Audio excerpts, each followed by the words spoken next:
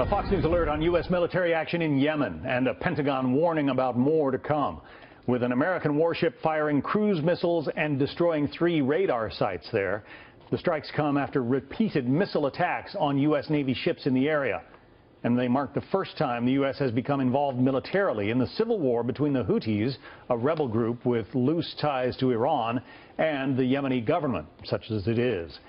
Connor Powell is following the story live from our Mideast Bureau in Jerusalem. Connor.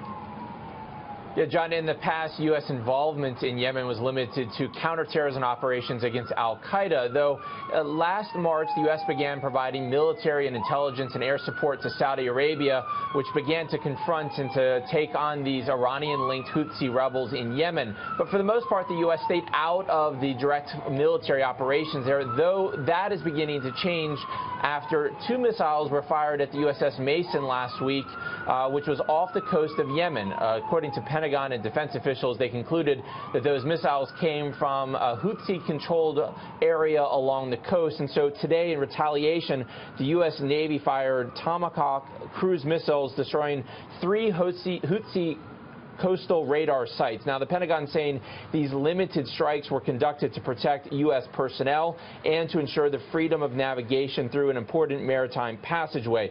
But it also comes as the U.S. is beginning to rethink its support for this Saudi-led war against the Houthi rebels. Saudi Arabia has been accused of targeting civilians, and it was just a week ago, before the USS Mason came under attack, that Saudi Arabia killed more than 140 people when it bombed a funeral home. So tensions are rising, John, in Yemen, and there is a lot of concern that the U.S. might get drawn into yet another conflict there.